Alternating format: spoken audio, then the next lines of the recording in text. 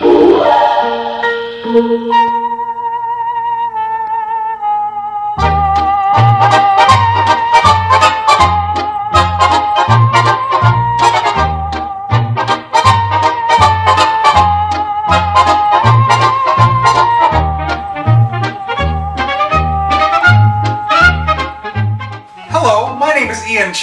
welcome to the Baking Chin, the show that tries to show that baking is fun, easy, and I think rather appealing. So today we're going to make a blue Raisin Walnut Loaf. Now this loaf isn't blue because it's sad or because it's gone sour. It's blue because it uses a very special ingredient, blue cheese.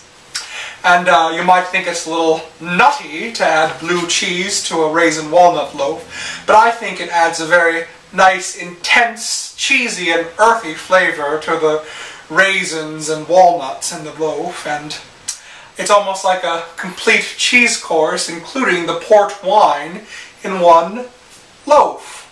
So, let's get started.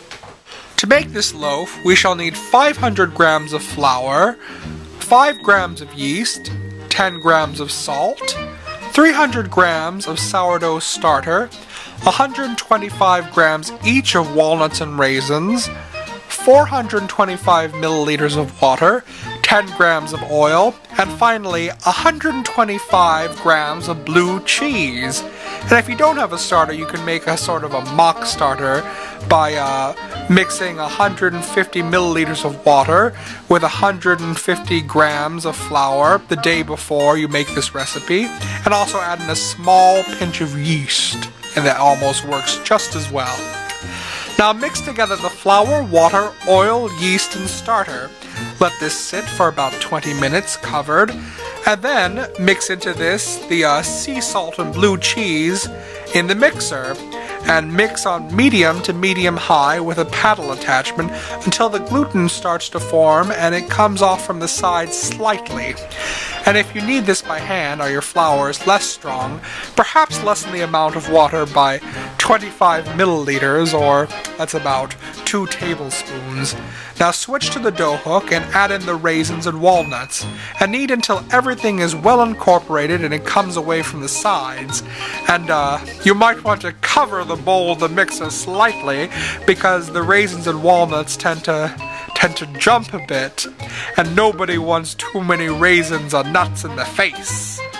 The dough should be very strong. Now fold into 2s and then 2s again, and place in a lubricated bowl or vessel. Let rise and ferment for 2 hours, and halfway through, fold again in the same fashion. Shape into a tight ball or boule, and I place this dough seam side up in a Banneton proofing basket, but if you don't have one, you can certainly just place this into a tea towel lined bowl, and that works just as well, I would say.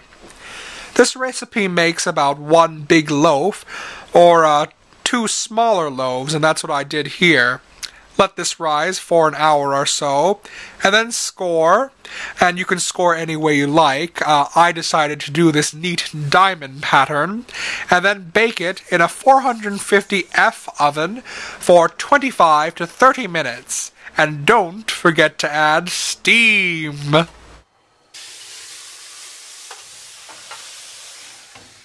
And here are the finished blue raisin walnut loaves, and I think they're very attractive. This is the one made in the Banneton with the spiral pattern, and this is the one made with using a tea towel and a bowl, which I think is just as good.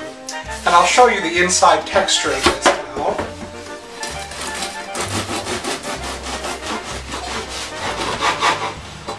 As you can see, it has a very nice ratio of raisins to walnuts, and it has a very nice open crumb structure.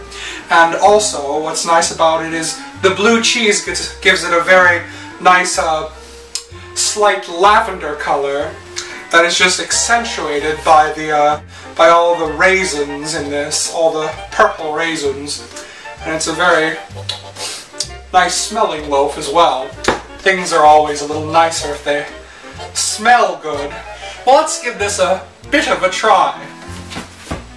And I'm going to just break a piece off of a piece I already had.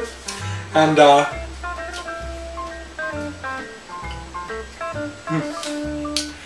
that is awfully, awfully good.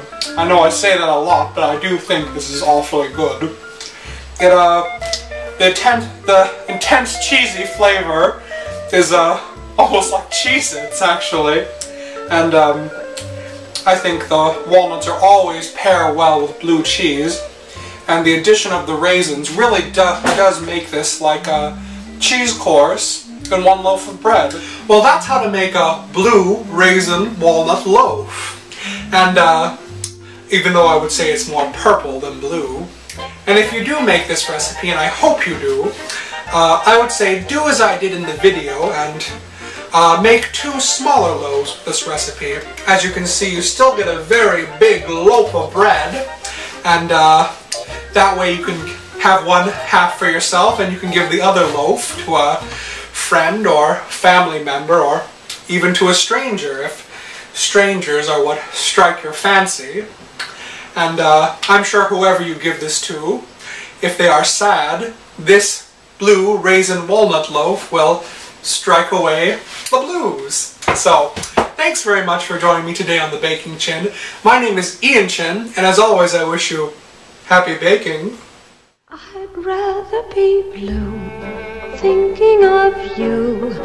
I'd rather be blue over you than be happy with somebody else. I'm crazy about you, without you. For you I'm strong.